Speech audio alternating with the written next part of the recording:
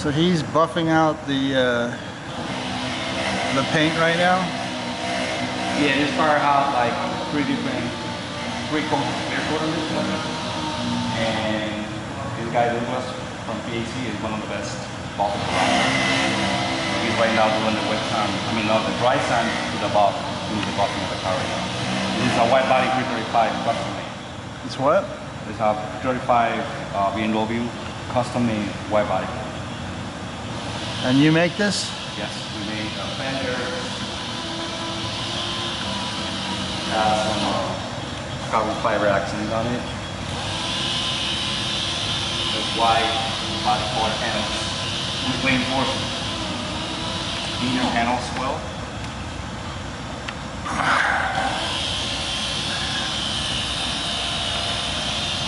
Custom trunk leg. I love that. I love that. Yeah, nice like a swept nice, look. A real nice slick look to that. Beautiful. Rear bumper also with the indentation here for a little hair. I'm going to show you the pieces done for that. This is a full 3D design and 3D printed part. Has to be painted because we have already the carbon fiber accent on it. So this piece actually is going to go on the rear bumper in this section to create, like a little line for the big wheel like that. Right. Front bumper also fully customized, fully built, carbon fiber accents, design. This car is going to be very nice. So right now he's doing the buffing. We want to do the buffing while it's still apart. Right. And then once all the buffing is done, then we'll go ahead and pull it.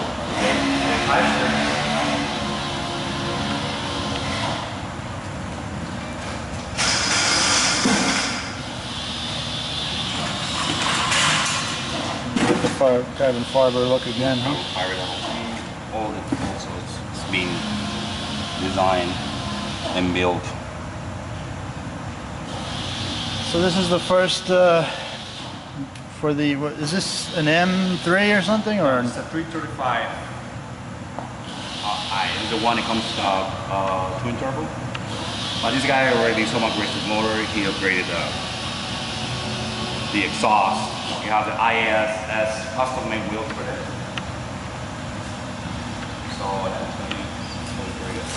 now this body kit, will it only fit on this particular body, or is it for other BMW and It will certain fit years? only for the E90s. The E? For the E90s from the years, I think it is from 2007 to 2011. Right now this is just a prototype part, but if people like it, and if we have some acceptance in the kit, then we can probably manufacture more for for other guys to build there as well. Pretty much everything is going to be bolt on, except for the quarter panels accents that they have to be like installed by a body shop or by us again. But we can sell. But let's see how people like it. If we have people that they want the same kit, we can manufacture sets. This one pretty much is the prototype, the first one.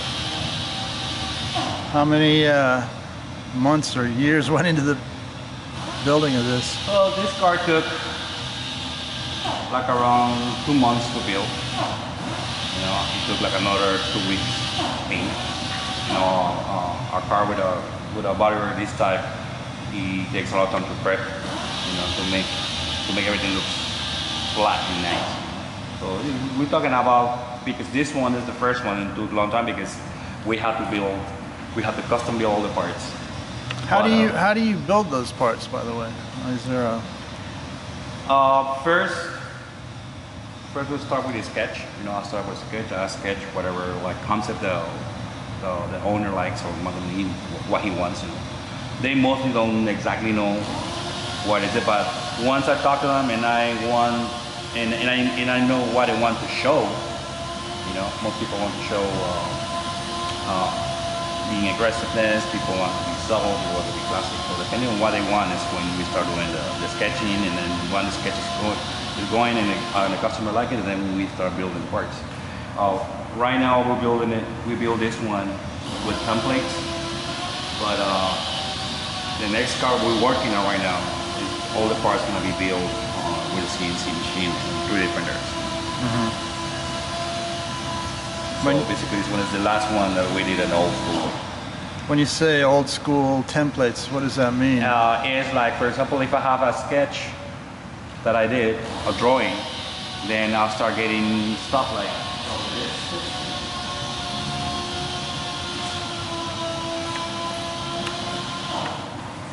Stuff like this one, and then we start constructing the base of it, then we start shaping. So it's pretty much how we start. I get the blocks, I will start it by then, and then we do it. And then so you carve that with certain tools and smooth it out and sand it, and we get it to position. Okay. Two parts of this piece to build a tunnel for an NSX that I'm working in the auto shop. Oh, a tunnel? Like an air tunnel for the rear of NSX that we're working on the auto shop. So that's how we start. We start with a drawing. As I said, this is a school way. Now everything is being done by 3D, you know, with a 3D software. And then we're gonna be using the CNC machine to carve these pieces, these blocks, into the parts that we want, and they're gonna be more accurate and faster. And then what, do you make a mold from this, or? We can make a prototype to make a mold, or we can actually make a mold of this. If the part is not like that complex, then we can carve a mold for one-time use, you know, so we can create a quick part. Oh, okay. But if the part is kind of complex, then imagine this like this thick, so the machine will create an actual positive piece that we will have to refinish to create a perfect mold for replications. So you can do a prototype, or you can do a quick mold for one-time use. You know, it all depends. So that's how we're gonna start with it. See this piece, this fan right here is fully 3D printed on plastic and PLA, and then we cover with a layer of carbon fiber. This bottom piece right here, we 3D printed a mold to create this fiberglass piece because we needed something solid for the bottom. Right. So this piece is a fiberglass part made of a 3D printed mold. Gotcha. This is a full 3D printed piece. PLA plastic. So, you know, they bond together, now screws off, little bodywork, paint it, clear coat it, and that's what it's going. So this is actually one of the first pieces we're manufacturing out of using 3D software to build our parts. What other kits or body kits have you done for what cars? So far, I mean, I've done an M4 wide body, which is, I don't know if you saw it on Instagram, it's a wide body M4. First started doing all in clay. The full wide body was first sketched and then designed, and then everything was done in clay, and then I built all the parts out of fiberglass, and then we did stuff, carbon fiber and everything. I'll show you about pictures and videos. What else are you working on? That was a first and Ford, and then a wide body Mercedes. We did another wide body 92. Pretty much people look for me for when it comes to wide bodies. You know, I mean, I'm not gonna say that I'm very good at it, but I've done a lot of them, so I know exactly how wide the cars can be. I know exactly about the inner structure of the car, how wide the wheels have to go in front so they can be able to turn. And mostly, besides the custom stuff, I've done a lot of wide bodies. Right now, currently working in a wide body Gallardo. We're currently working on a wide body NSX Type R Japanese spec, and we also have come in a Huracan, and we have a conversation with another customer. He wants to bring one of his Aventador to another wide body. That's pretty much how we're working. Done any Porsches or? Yeah, we have also Porsches coming. There's this guy. He wants to do some sort of like Dolby or whatever And like he wants me to do like a different one, you know, so he wants to do something different to a Porsche. Also, we have old school Mercedes-Benz. People they want to turn it into the DTM Mercedes. We have like 3 of them that they also want to do like this crazy white body stuff. So yeah, we look pretty busy this year. Hopefully the CNC gonna start working like maybe the next month, so we can start spinning parts. What do these kits cost in general for these type of cars? I mean, well, now when we're using the 3D softwares and CNCs and 3D printers to create the parts, the cost doesn't like decrease, but what it decreases a lot is the time. Timing is what we gain with it. Before this project will probably take 3 or 4 months, maybe 5 including the paint. But now with this process, what we can do in a month, done in 1 week. So you actually build the cars, Exactly. install it, the whole 9 Exactly. yards. So what, for instance, is this BMW going to run the owner to have all this work done? Yeah, this, for example, the owner of this car, he's gonna have this car to take it to shows, he's gonna take it to meets and stuff like that, and get to show the car. And then the purpose of it is to see people like the design, how they accept the fact of this E90s can be like, you know, like also work and redesign. And if people like it, if we have like 2 or 3 different people that they say, hey, we would like to have this kit also, then means that, you know, the purpose of it was good.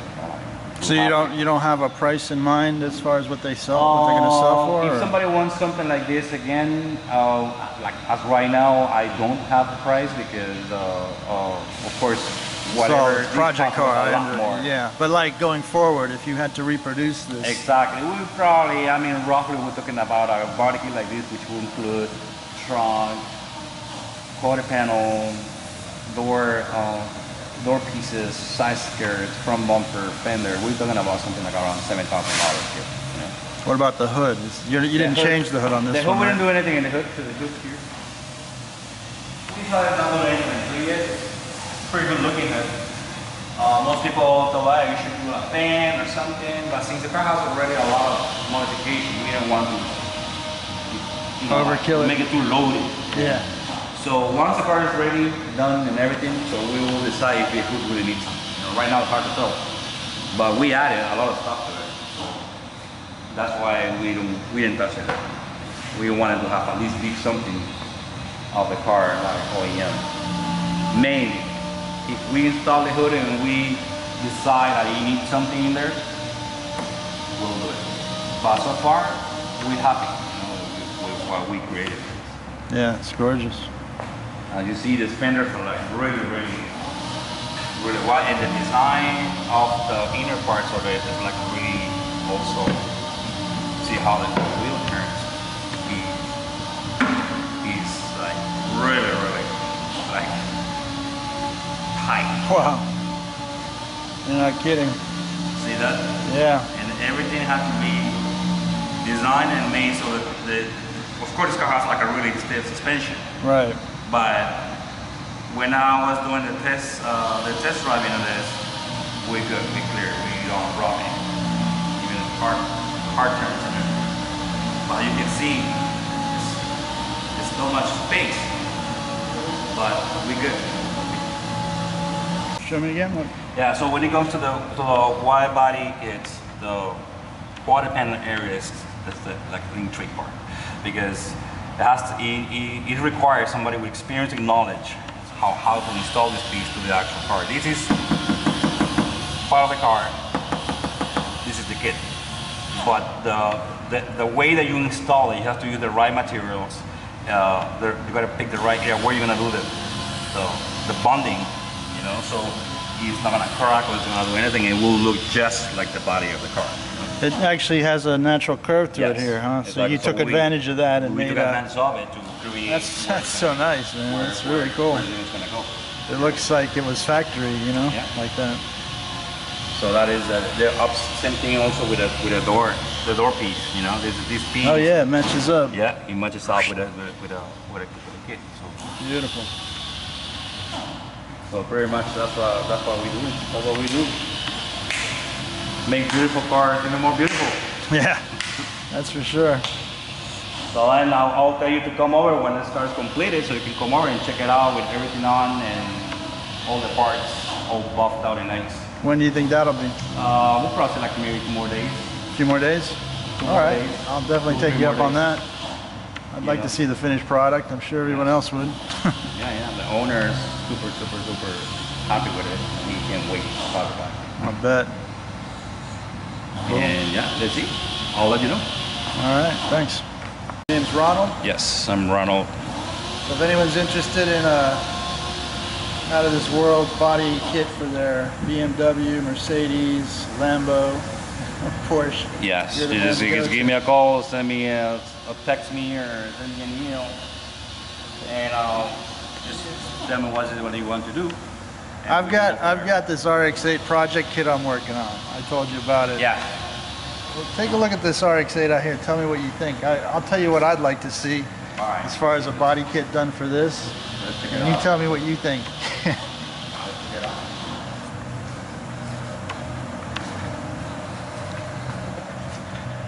The only change to the body on this is that little the lip spoiler, which I kind of like, kind of aggressive, but it's pretty low and it bottoms out, you know, when you go over bumps and things like that. Yeah. You can see it's starting to break there and hitting speed bumps, or what do you call it, parking bumps, stops.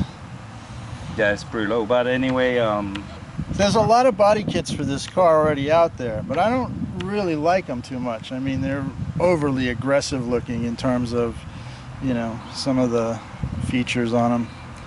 I kind of like something low key, but functional too, that actually has a, you know. We can design something, we can sit down at a design table and design something, do some sketches, you know, create something nice, subtle, nothing that aggressive, but at the same time sporty, you know, because when you want to do a change in a car like that, you must want to make it look like it is something, right? Most people want to do modification, but they want to be subtle. Some people like more aggressive. Me personally, if I want to do something in a car, I like people to see the difference, like at the first glance. You know? Right. Most people like subtle stuff, which I like to do. Some cars deserve a little bit aggressive without being too much, but could you do a rear spoiler like you did on that BMW that just sweeps up part of the rear trunk? Yeah, we can do it even if you want to just double-sided taper or bolt it, or we can mold it into just like the BMW. We can do whatever. And this car, as you can see, has a nice space for a nice diffuser. Yeah, it needs one. Most cars don't have that. You know, these people. I feel that when this car came out, I really liked it. You know, they changed a lot the way the RX-7s are. So the body-wise, it got super nice. So the fact that you have a nice space for that to do a massive and nice diffuser, you know.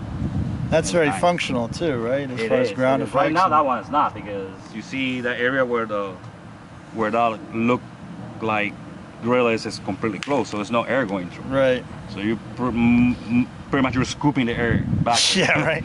So I've seen some people do that, where they route out that plastic and put actual mesh in there, so they actually get some airflow through it. Some air going. But right now, what we're just scooping the air. Probably that's why it's falling apart, because the amount of pressure. It's falling apart from the flames that come out the exhaust. Yeah, also I can see that. It's been running too rich lately. I have to change the solenoids for the 3-stage intake, because I don't think one or two of them are working properly, so I'm not getting the airflow at the higher RPM, so it's constantly backfiring and, you know, running very rich. But yeah, definitely you got a nice room there for a nice diffuser, you know. And then if you want to do something wider, you want to wider wheels. Yeah, definitely, you know, do a wide fender kit in the back. Would you do something in the front as well if you do the back, or you just do the back alone? Or? Of course, if we do something in this car, we gotta go all the way, man. I mean, you got to do the side skirts too. Exactly. When I'm working in a car, I prefer when customer comes to me, hey, Ronald, you know, whatever you think it is, I like this. I would like to show this. This is what I want people to feel when they see me. So I'll need to hear that for me to create something to start a design. You know. Yeah. Most people like people are different when it comes to it. You know, it's nothing like somebody that like a standard thing.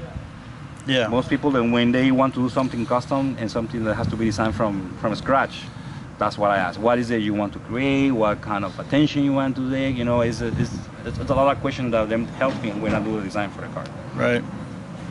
Well, And with this yeah. one, the project car, I'll show you in our shop over here the way we've set it up, because the radiator is now directly in front, so it needs a bigger opening for the radiator. We're using the stock front bumper setup to duct air to different, you know, locations in the car. For instance, the lower part there's a ram air, at least 3/4 of it, to an intercooler that's inside the engine bay. Okay, and then the radiator's at the very front of the car, so the heat from the radiator doesn't go into the intercooler, it goes over the top of it. We have a vented hood I've already, you know, aftermarket carbon fiber one that I got. Painted it actually silver for the project car, but it vents all that heat out that you know comes off the radiator and the intercooler. And then we have the air conditioning condenser, instead of behind the radiator, flat on the bottom like in a tray, with 2 fans blowing down on it. So the air conditioner has its own cooling system. And then on this corner here where the air comes in, that's where the cold air intake is for the turbo. Yeah. So, I mean, it's really well designed, and it would have to be functional around all those. What we can do to start, after we finish our first sketch of what we want to do, we need to 3D scan the entire car. We need to 3D scan the car with the bumper, then remove the bumper and have my guys of the 3D solutions to 3D scan the entire area with where the motor goes and everything, with the radiators and everything. So when we put the bumper back on the 3D model, then we can design and channel all the air to the right position, especially when we want it, you know, and that will be very accurate. Yeah. I mean, when we built this kit originally, we were trying to keep the cost down, make it practical for most people. Yeah. But as the years went by and we kept, you know, working on it and thinking about it and developing it, we kind of went all out. You know, we figured if we're going to do it, we're going to do it right once. Yeah, and yeah. then, Once, you know, people can. Once the design is done, once the pieces are done, molds are done, then people will still be able to buy these pieces. You know, if you're gonna, of course, if you want to do carbon fiber full kit, it will be something kind of expensive. But if you really want to manufacture and resell the kits after they're done, you know, I don't think it should be anything that expensive. You know, if it's right, not for like a car like this. Exactly. I mean, you know, and the good thing about it now is more affordable, I think, and people spend more money on it. You can pick these up with blown engines all day long for $1,500, $2,500. You know, with perfect interiors and. You know, which is good because people can invest more money in them. Yeah, it's a great platform to build off of. Yeah. You know, so if you're going to do it, you know, by the time you're done, you probably will have spent what this car costs new, but you are going to have a balls to the wall 500 to 800 horsepower turbocharged monster that, you know, people are going to just be blown away by it. Whenever you're ready, whenever you want to, like, we can sit down, we can start doing some sketches and see what we come out with, you know. Yeah. Well, thanks for giving us the tour of your project and info, Ronnie. Thank you very much, man. Thank you. I'm going to throw this up on YouTube. All right, cool.